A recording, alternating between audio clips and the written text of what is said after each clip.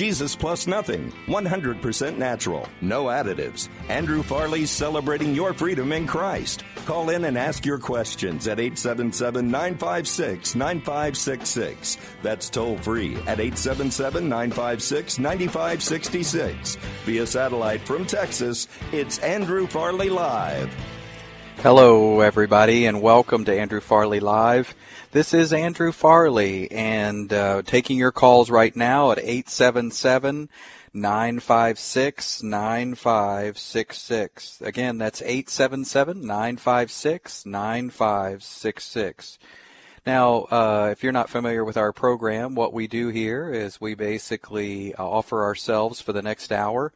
If you have a question that regards the Bible, something that you've been wondering about, well, we're excited to take that call. Or maybe you have something going on in your personal life, and it's an issue, something in your family, a struggle or a personal struggle. Well, that's why we're here. So again, that number is 877-956-9566.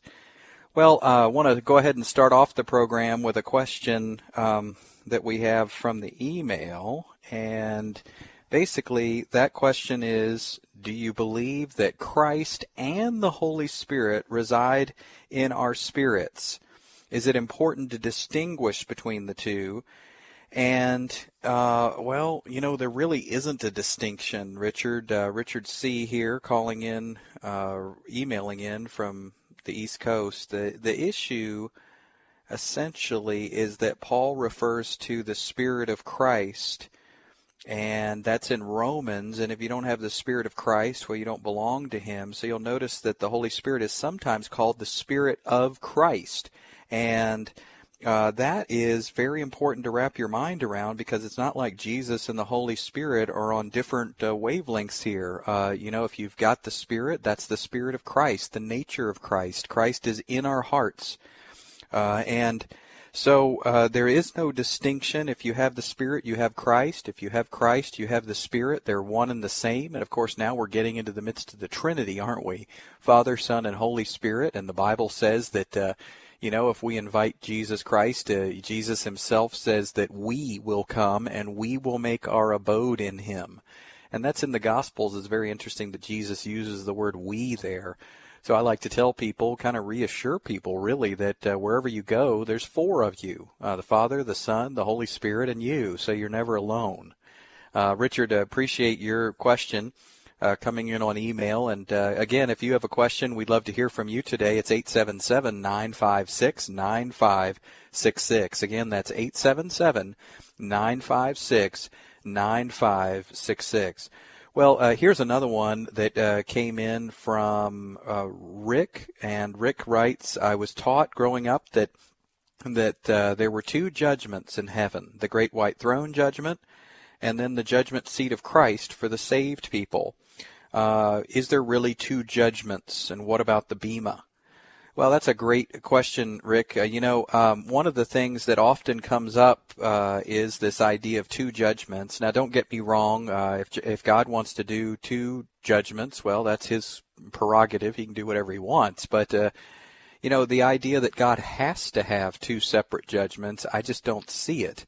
If there's an intermission in the middle, so be it. That's fine. But what I see in Revelation 20 and 21 is that Revelation 20, the unbelievers are judged, and then Revelation 21, the believers are judged. And, they're right there with the unbelievers. There's one group of humans, and that's why Corinthians tells us we must all appear at the judgment seat of Christ. And I don't think all just means Christians. All means humans. And then it goes on to say, and will be recompensed for our deeds, whether good or bad. Well, Christians are not recompensed for their bad deeds. My goodness, what does the gospel mean if that happens? The gospel would mean nothing. The whole point of the gospel is Jesus died for your sins. That's your bad deeds. Jesus paid for your sins. That's your bad deeds. So you're not going to be paid back, recompensed for your bad deeds. Jesus Christ paid that price in full. So when we all humans appear at this judgment seat, I personally think it's going to be one big event, And the first part will be unbelievers, and they'll be judged, and then the believers will be judged. But of course, the outcome will be totally different. In Revelation 21, the Christians aren't lectured, they aren't scorned, they aren't punished. They're told to enter into eternity with Jesus Christ as his bride, holy and blameless. And so it's very much like what Jesus says in Matthew 25. There's sheep and there's goats. But as I like to say, there's no shoats and there's no geep. In other words, there's no hybrid animal. There's only sheep and goats. And so you're either in Christ as a sheep or you're in Adam as a goat. And so there are two different outcomes for this judgment. We all appear, and yet there are two different outcomes. Now, I spoke recently on this question as well, Rick. People ask about the bema. And it's important to recognize that while many Christian teachers persuasively argue that the bema seat is a separate judgment only for good things to happen, the bema, they would say, is a positive judgment just for giving out rewards. Well, the reality is when you do a search for the word bema in the New Testament and the Bible, you basically figure out that the word bema appears a bunch of times. And it's not always pretty. Sometimes the word bema is used for a Roman or Jewish ruler to bring down punishment from a bema seat. And so the idea that it's, about the Olympics and it's about everybody getting their heavenly rewards only, and that's all that bema can ever mean, is really misleading. Based on the Bible, clearly the word bema appears many times. And so why am I bringing this up? I'm just saying we don't have to have two separate judgment events. We don't have to tell people that there's a separate event for Christians. I just think it could very well be one big event. And the big point is, look, Jesus Christ was already judged for your sins. The verdict was guilty because you were guilty. The punishment was death, and Jesus died, and it's paid in full.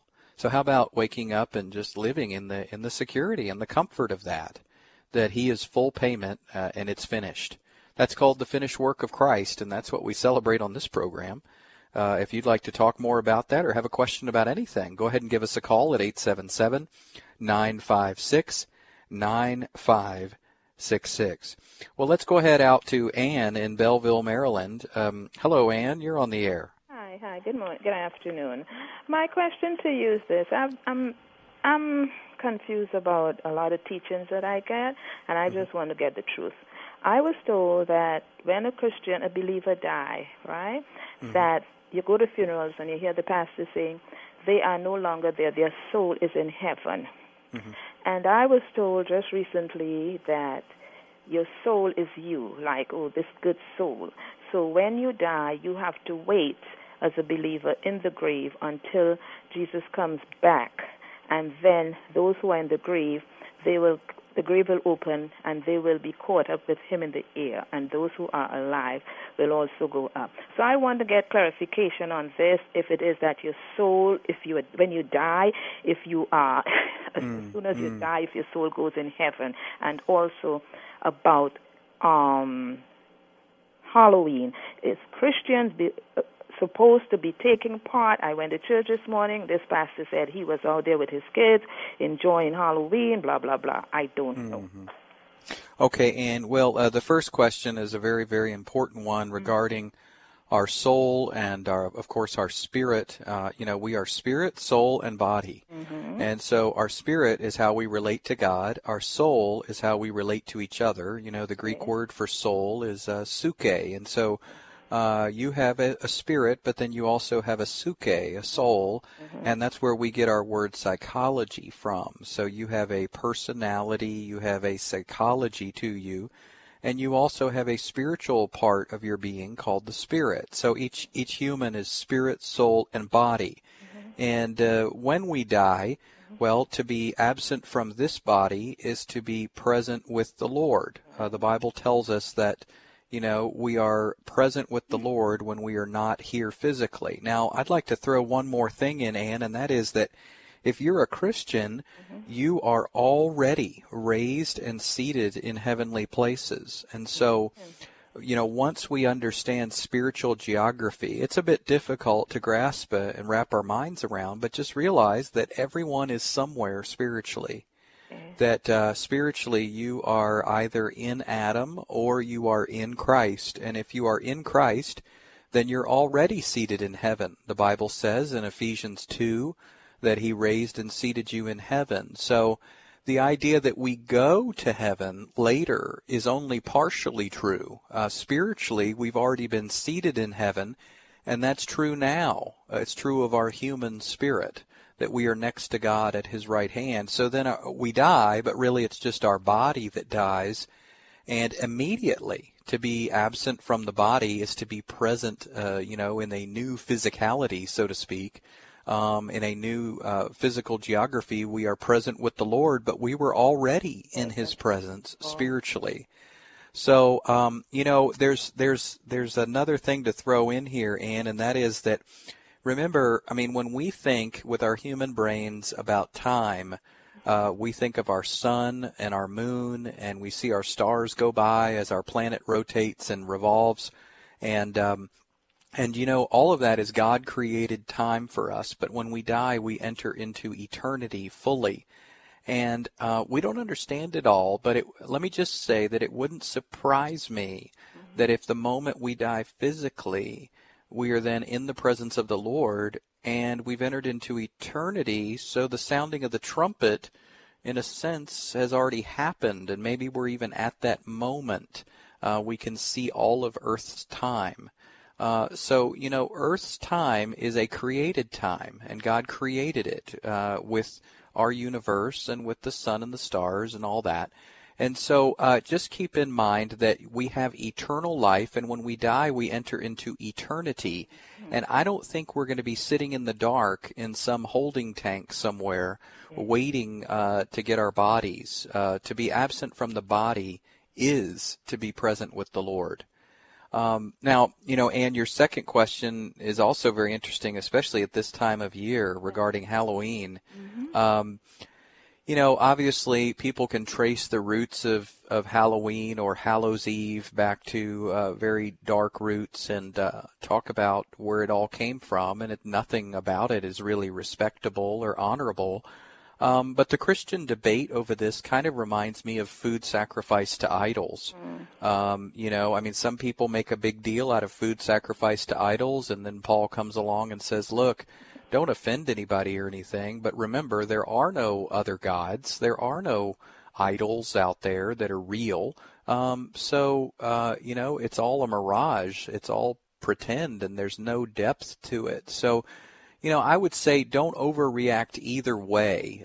You don't want to overreact and start really getting into the roots of Halloween and, of course, getting into dark stuff.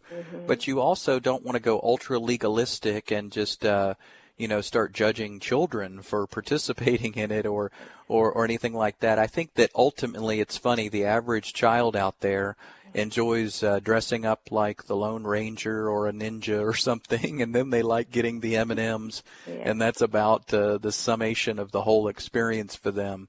So, to me, it's one of those meat sacrifice to idols things, and you have to, some people have chosen to enjoy the meat, put some ketchup on it, eat it, and say, boy, that was a good hamburger. And then other people have said, oh, my gosh, do you know where that hamburger came from? We need to really probe the depths of where that meat came from, and I can't believe you're eating it. Okay. So I hope that helps some, Ann. Yes, it does. It helps me a great deal. And I'm going to wait when you all have your announcements to know where to go on the website to look up everything and to get more in tune with your teaching, because it's helping me a lot. All right. Well, glad to hear that, Ann. Thanks for calling in, and you call again anytime. Thank you so much. You have a blessed day, okay? You too. All right. Well, for Ann's sake and for everyone out there, I want to give you the website. It's churchwithoutreligion.com. Again, that's churchwithoutreligion.com. You're listening to Andrew Farley. This is Andrew Farley Live. We take questions for 1 hour each Sunday afternoon on Sirius XM and also on WAVA. WAVA, of course, is on the East Coast and hits Virginia, Maryland, and parts of West Virginia as well. And we're delighted to make them part of our radio team as well. So we're taking your calls now live at 877-956-9566. Again, that's 877-956-9566. I want to let our audience know that if you would like to get more and you're interested in books, there's several books that you can find. The books that I've written are called The Naked Gospel, and The Naked Gospel was the first book. The subtitle is The Truth You May Never Hear in Church. The second book is God Without Religion. Can it really be this simple? And then more recently I wrote a devotional called Heaven is Now.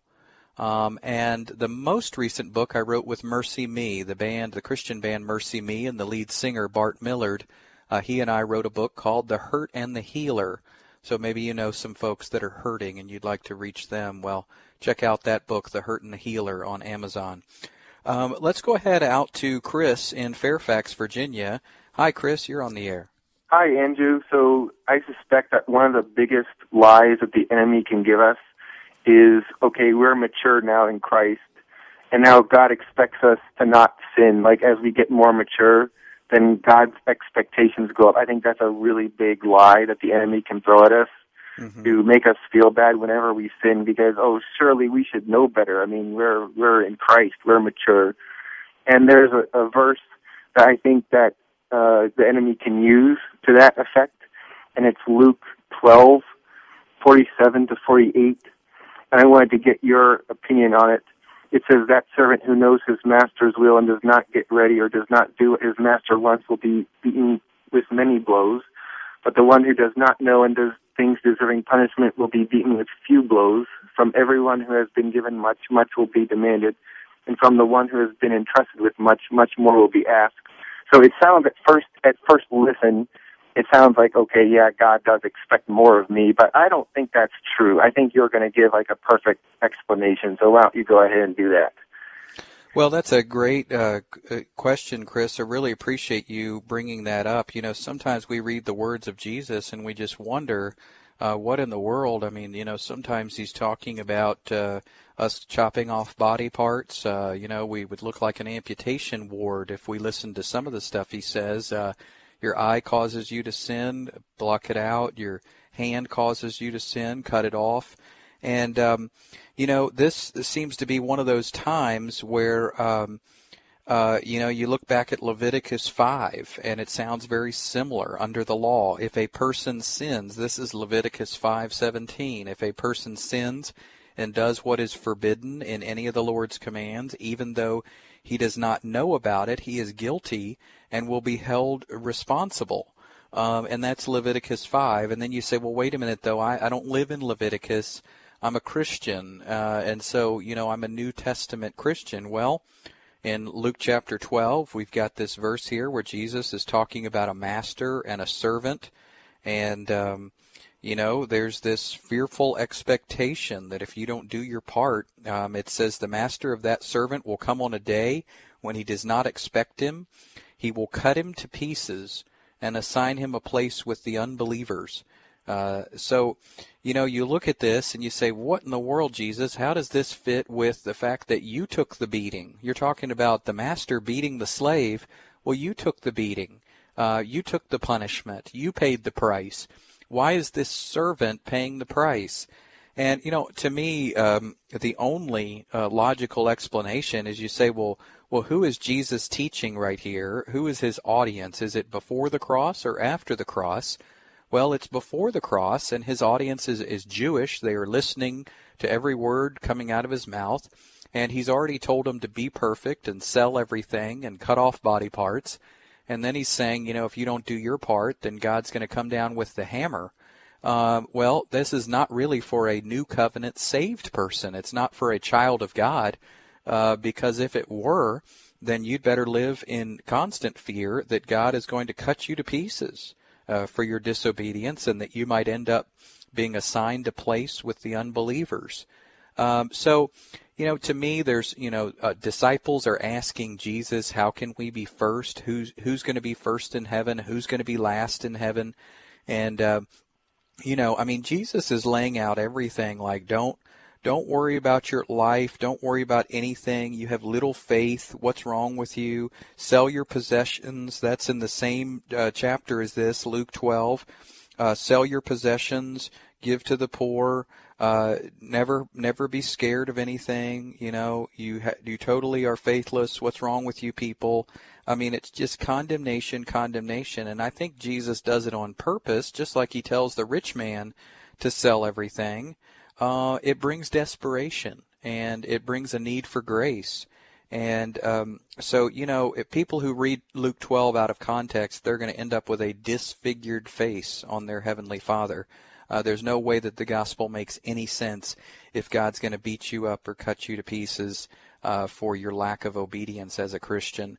The whole point is Jesus took the punishment, paid in full, it's finished. And that's what we have to believe and celebrate about the work of Christ.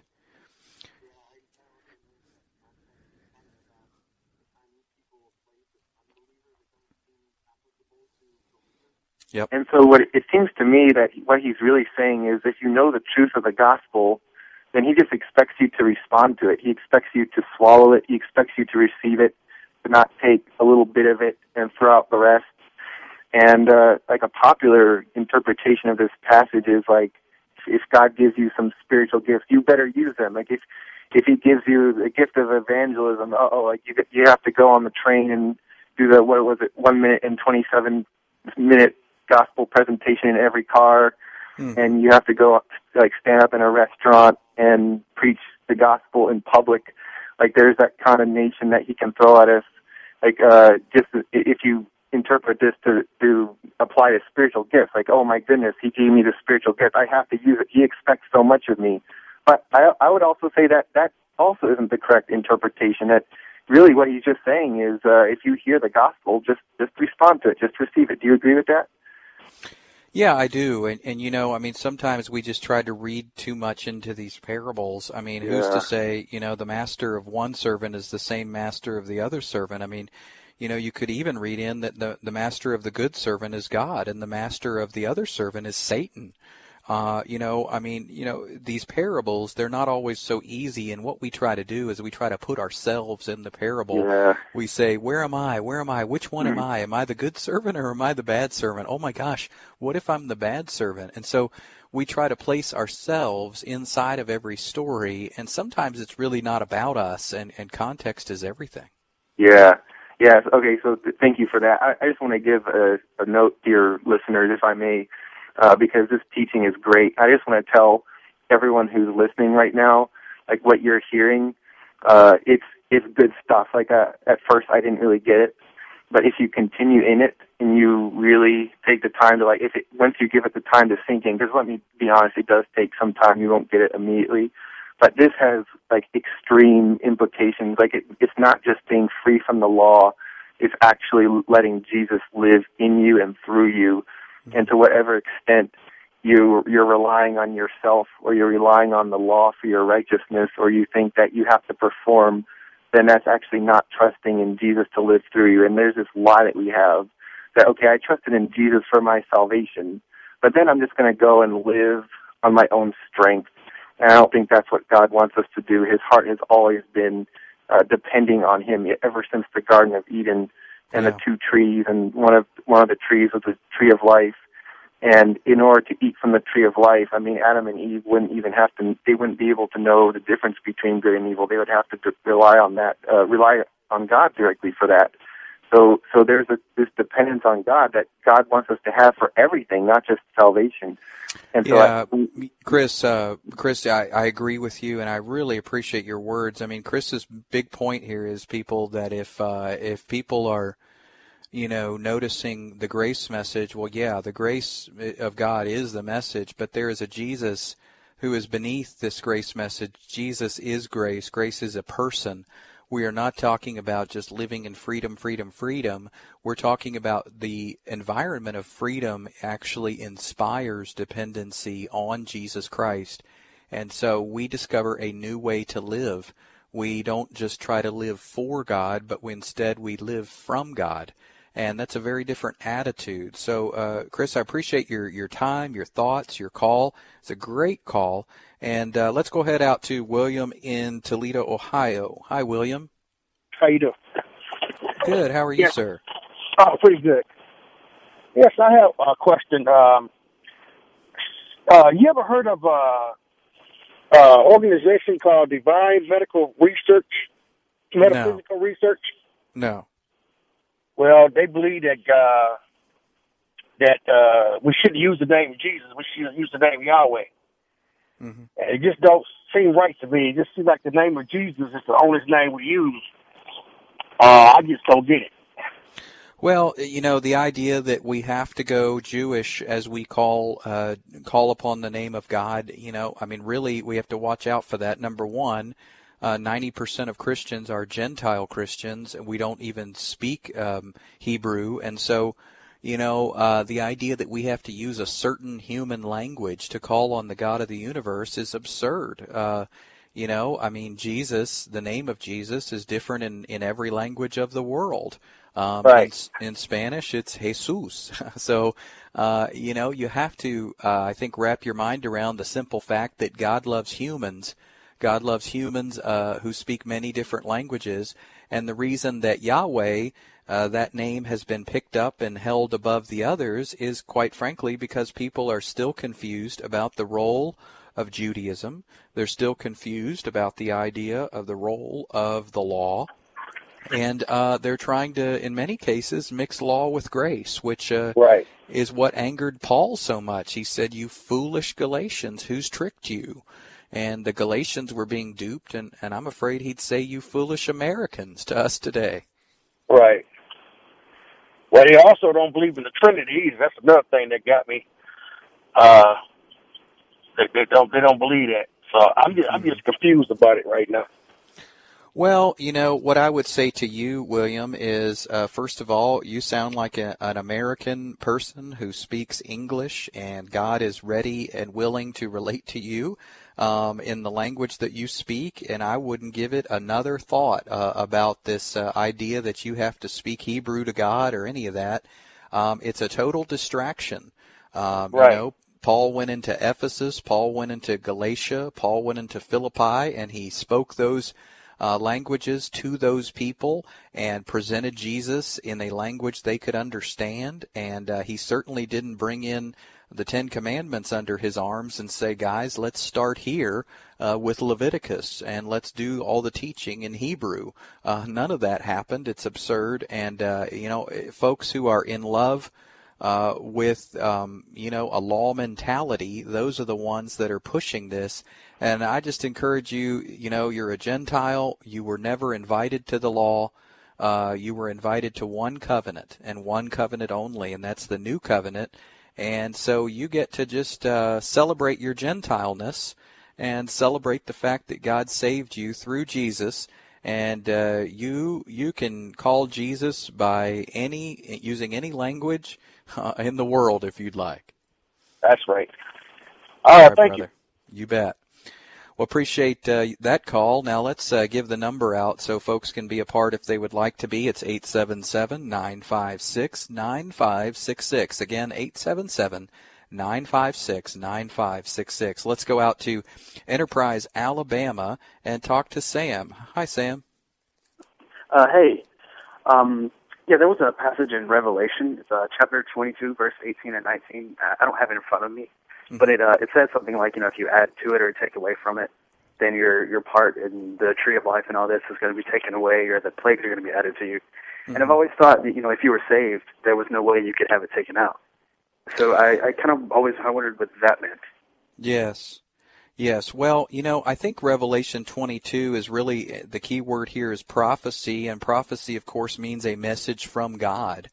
And so, it says, "I warn everyone who hears the words of the prophecy of this book," and then adds to them. Well, that would be like anyone saying, "Hey, I have a new revelation, a new prophecy that is equivalent to Revelation. I have a new word from the Lord that is equal with Scripture.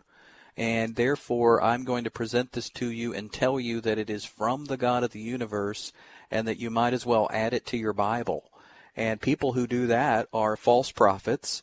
They're certainly on an ego trip. They're playing the role of God. And, you know, it's someone who's not in Christ. And so I hope that helps, Sam. I mean, basically, it's not the idea that, hey, a Christian messed up a little bit. No, this is a false prophet who is actually elevating something they've done or they've said or they've written or they've supposedly received out in the desert. You know, it kind of reminds you of Mormonism in a sense. You got the Bible and then you've got the Book of Mormon. And, of course, Joseph Smith says, hey, I've got these tablets. And they say, where are the tablets? And he says, oh, I lost them. Let me go get them. I'll be right back. And he goes and he brings the tablets, and you know, he's put it on par with Scripture, and he says, I've had a second revelation. And so then Mormons to this day will say, oh, yeah, we love the Bible. The Bible's great. And then they say, but we've got this second revelation, the Book of Mormon. And so Revelation chapter 22 would be speaking to someone like Joseph Smith, a false prophet, who is putting forth a second revelation that is supposedly equal with the Bible and, of course, deceiving people. Okay. See, the thing, like, it always bothered me was, like, am I going to accidentally add to this or take away from it or something? Yeah. Well, again, I think, you know, if you start just saying, well, this is not the Word of God, or I've got something better, or let's, you know, get rid of some of it and add something in of my own, you know, this is not like I mean, of course, Christians have a million opinions. You know that as well as I do. We might have an opinion about when Jesus is coming back, or we might have an opinion about this verse or that verse. And the Bible talks about interpreting, you know, studying and interpreting the Scriptures and being a Berean and sort of debating over these things. And all that is healthy. But, you know, Revelation 22 is not talking about a debate about one verse or an opinion about some doctrine. No, this is like big picture stuff where you've got a new document or some new revelation that you're saying is just as good as the book of Revelation. That's some dangerous beliefs right there. Okay, I appreciate it. Thank you. All right, brother. Thanks for your call. And, you know, if you want to be a part of this broadcast, I want to invite you to go ahead and do that. 877-956-9566. 877-956-9566. Let's go out to Maryland, Greenville, Maryland, and talk to Solomon. Hi, Solomon. Hey, how are you doing? Good. How are you? I'm blessed. Good. Go ahead. Now, the situation about Halloween gave me some concern. Mm-hmm. From my funny way of talking, you will know that I'm an African. Mm-hmm. And I've been in this country for 34 years. I'm a minister. Mm-hmm. I had a program about 5 years ago in Buffalo, New York. I invited an evangelist who happened to be of Jewish background. She told me a story that she came from Canada, that she had an Avon agent that sold her Avon, and for a month she tried to get in touch with the lady. She wouldn't return her call, and finally after Halloween, the lady called her back and said, I got your missed calls, but that's the time of our fasting, that we usually fast one month before Halloween. And the lady was surprised. Said, oh, so you are a Christian? Said, no, I'm not a Christian. Then, what are you that you are fasting? Who are you fasting to? He said, I'm a witch. Well, let me ask you, Solomon, I hate to interrupt you, but, I mean, did you have a question? Is there a question that you wanted to pose?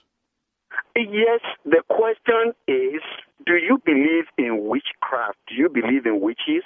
And do you believe that there is a way of communicating and corrupting spirits? Okay. Human spirits. Sure. Well, thanks for your call, Solomon, and you know, we'll put you on hold, and hopefully I can address it some.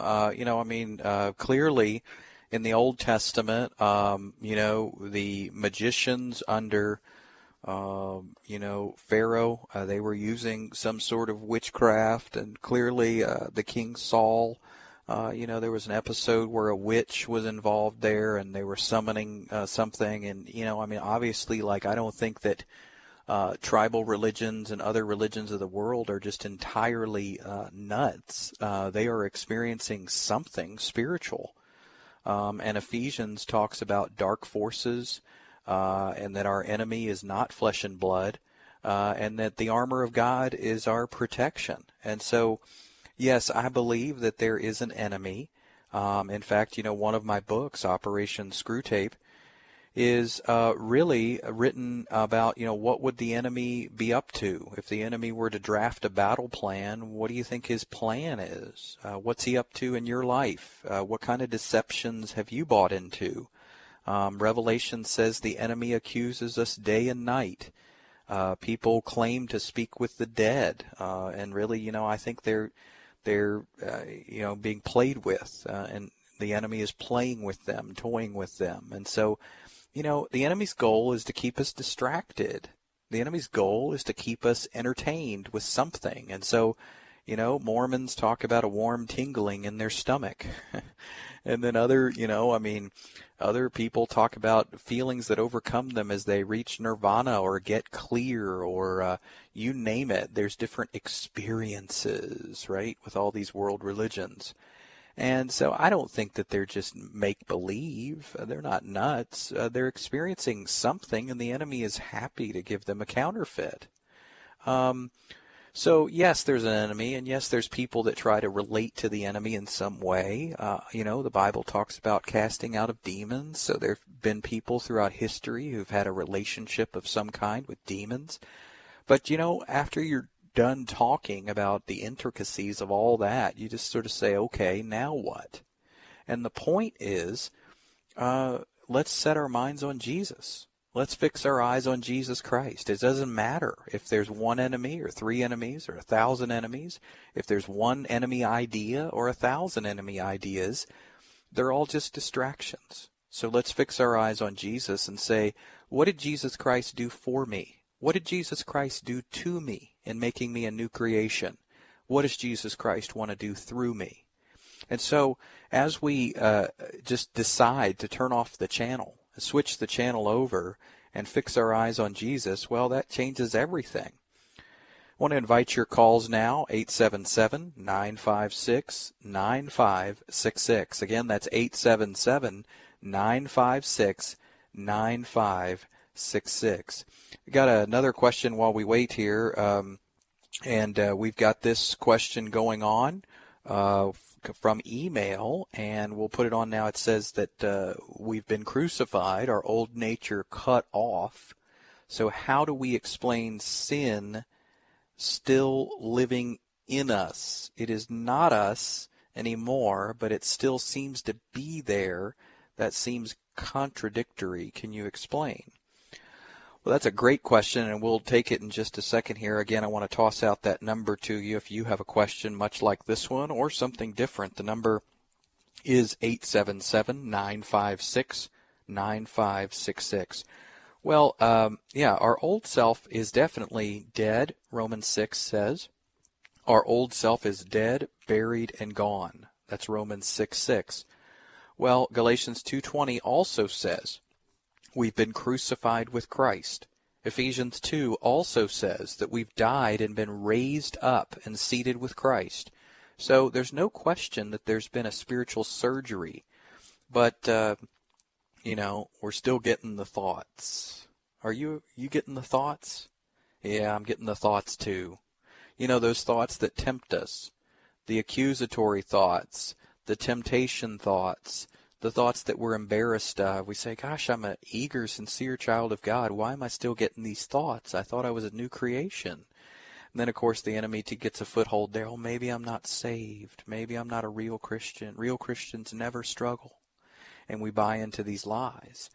Well, the reality is yes, our old self died, and the thoughts that we're getting are not from our old self. The thoughts that we're getting are from the flesh. Now, the flesh is not the old self. Let me explain.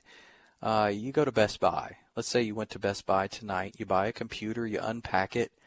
man, it's gorgeous. It's made of that silvery aluminum look, and you just set it up, plug it in, and you're loving it. You're on there about 6 minutes observing the beautiful, shiny new hardware, and you are just infatuated. And then, well, 6, 7 minutes into it, you get a warning, software update needed.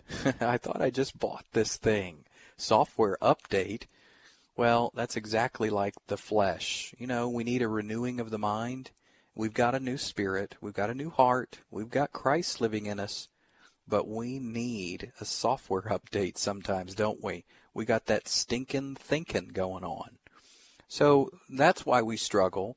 That's why we're still growing, and yet we are new at the core. Hope that helps. Let's go out to Lucy in Alexandria, Virginia. Hi, Lucy. Hi. Hey there, can you turn down your radio for us? I'm hearing myself there. I'm just moving away from there completely. Okay. Can you hear me now? Yep. Go ahead. Okay. I wanted to ask about the Halloween celebration. Mm-hmm. I'm a Christian, and I won't let my kids go out for trick-or-treating and all of that. And I'm made to feel really bad by people who say, oh, it's just a celebration, just where they get candy and all of that. And I'm thinking, if I do that, I am compromising on my faith, because I know what the basis of Halloween is. I know it's a celebration of witchcraft and all of that, the dead. Mm-hmm. Mm-hmm. And, I just get torn. So it's hard for me to... What should be the stance of a Christian in terms of the Halloween celebration? Yeah, I would say, number one, what if there's no stance? What if there's not one right stance? In other words, would it be okay with you if this was just an individual choice, a matter of conscience?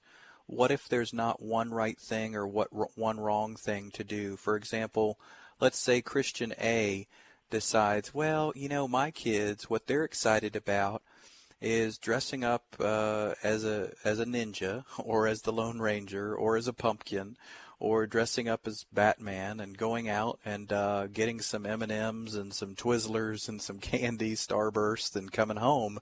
And yay, we had a good time. We got to dress up and we got some candy. And Christian A decides, well, that's harmless, it's not worshiping the enemy or anything like that. These kids just like sweets and they like to dress up in fun costumes. Then the other person says, well, this really bothers me. I mean, I don't want my kids out there. I know the roots of this holiday and it really bothers me. And so I'm going to choose to keep my kids away from it and do something else fun that night to occupy their minds and get their minds off of that they're not participating with their friends. And so all I'm saying is, what if there's not one right answer? What if you can actually give thanks in all things? What if a kid could trick or treat and then bring that Starburst home and give thanks in his heart to God as he opens the wrapper and eats it? Is that possible? Well, Paul says it's possible that we can actually eat meat that is sacrificed to idols and still give thanks in our hearts. So, there are no other gods. God's not threatened by Halloween. Your righteousness is not dependent on whether you celebrate Halloween or not. Either way, you're right with God because Jesus died. And so what I would say is this is a matter of conscience, and you really are free to decide. So I would say each man and woman needs to be convinced in their own mind of what they believe is the best for their children. Okay, thank you so much. I wanted to just say that I know that Christianity is about making choices. And if Christianity was left to the human beings interpreting whatever they saw, because I know that we're faced with different types of idols these days compared with what they had back then, like how they had to deal with molten images and calves and all of that stuff. I know that we have different idols, and I'm thinking, shouldn't we as Christians take a stance against what we know as an ungodly celebration? We can wear costumes and all of that stuff on separate days. But when they go out to celebrate this, whatever they're doing, they're celebrating Halloween. Well, you could take this and run with this, Lucy. You do that, and then you got another matter of conscience. Christmas being December 25th. Well, that's pagan. And then television. Look at all the junk on television. I think you ought to. Somebody could say, I think you ought to throw your television in the garbage. No TV, no Christmas, no Halloween. Even though it's Jesus' birthday, you might be celebrating in your heart. Well, December 25th has pagan roots to it. Jesus wasn't born. Jesus wasn't born in the winter in December. There's no reason to believe that. And there's, you could go on and on and on with this thing. And quite frankly, I think it's a rabbit trail. I think that we need to worship Jesus Christ and choose regarding matters of conscience. And when you hit heaven, nobody's going to ask you, did you celebrate Halloween? They're going to say, did you depend on Jesus and love people? And all that matters, the only thing that's going to stand the test of time is dependency on Christ and loving people, not whether you celebrated a Sabbath or a Halloween or any of the celebrations of days. All of that is just a beautiful, glorious distraction. And the reality is, let's depend on Jesus. Choose for our own matters. I'm sorry. Serve Him and Him alone. To serve Him and Him alone. Yeah, and so to God, each man stands or falls in God's own eyes, and it's not really our call to judge other Christians about a holiday or a Sabbath day. Some people say all days are the Lord's, and some people like to say Sunday is special, and other people like to say Saturday is special. And you could just judge on all that stuff, and then, oh my gosh, they've got a TV and they go to movies, and you could spend your life sort of trying to figure out, what is the exact right thing to do in every case. Or you could depend on Jesus and love people. And all I'm saying is, there's a lot of matters of conscience out there, and sometimes we just got to make up our own minds and not worry about what other people think. Thanks for your call, Lucy. I really appreciate you, and if you call back again soon, thanks for your call. Now, Jenna is waiting impatiently. Thank you, Jenna, out in Warden, Virginia. Hi, Jenna. Go ahead. Hi. I think you may have already answered my question in a way, because my question is very similar as to people judging their level of sanctification or righteousness, as well as the people around them, just basing their, let's say, worldview on Old Testament standards.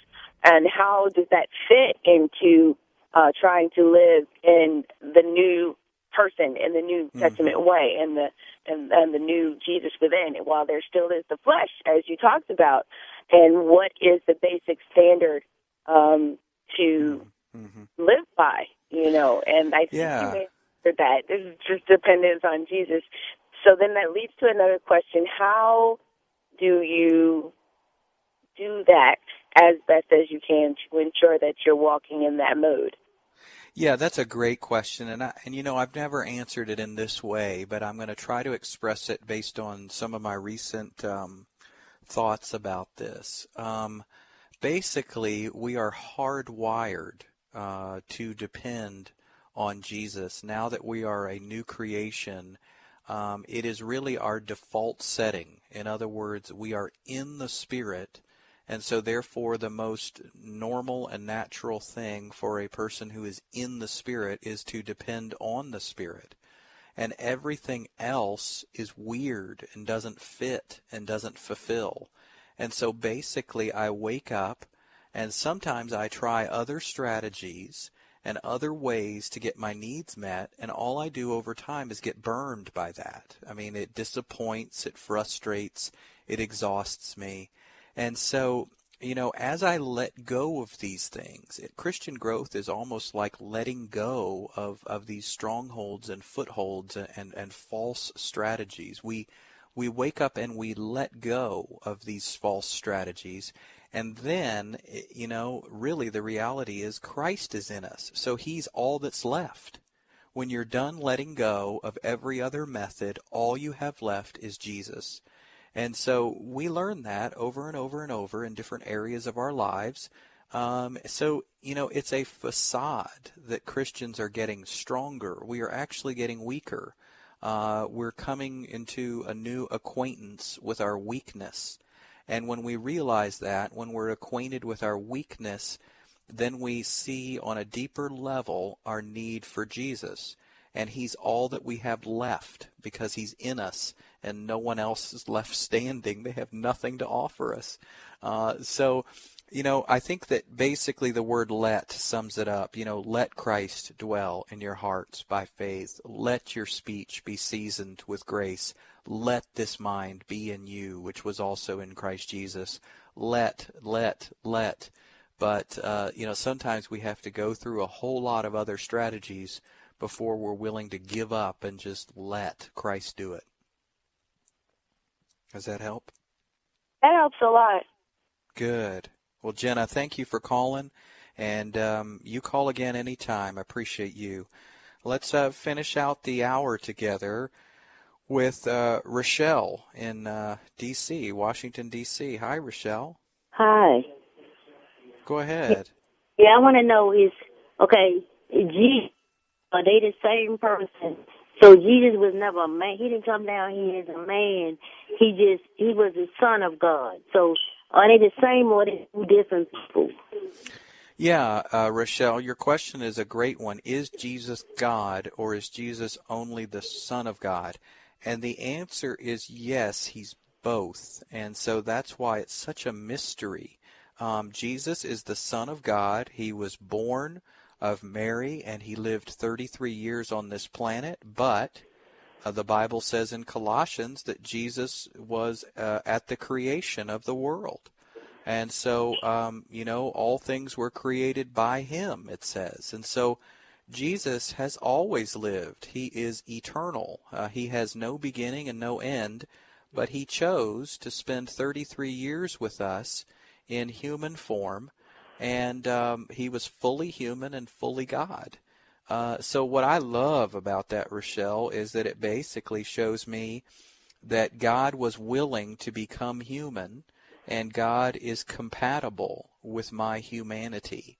So Christ lives in me, and, if you've received Christ, then Christ lives in your heart, and he is totally compatible with you being human.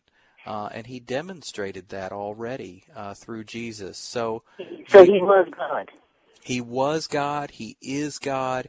And he lived here for 33 years and died and resurrected. And he did that as a sacrifice for our sins. But he was and is God. Okay, that's what I needed to know. Thank you. So, but he never was a man. He never was a man. He was the Son of Man. He was fully human and fully God at the same time for 33 years. And see, that's why it's such a mystery, and it's important to see both sides of Jesus' identity, fully God and fully man. Oh, okay. So now I got it. Okay. Yeah. Because when he went to the cross, but he talked to God as in the Father. Spirit on the cross, but that was God. Yes. Well, we're running out of time here, but I want to address that last question you had as we close out. Absolutely. I mean, he cried out, my God, why have you forsaken me? And he became sin in that moment. Isn't that beautiful? Have you thought about Jesus becoming sin? You know why Jesus became sin for that moment? He became sin so that you might become righteousness. He had never sinned, and yet he became sin. You have never done anything righteous, and yet you became God's righteousness as a gift. And that's the gospel, that Jesus Christ would come down and live as one of us, fully God and fully man. For more information on Andrew's books, please visit andrewfarley.org. That's andrewfarley.org. Join us every week at this time as we invite you to celebrate the freedom of God's grace. Goodbye, everybody.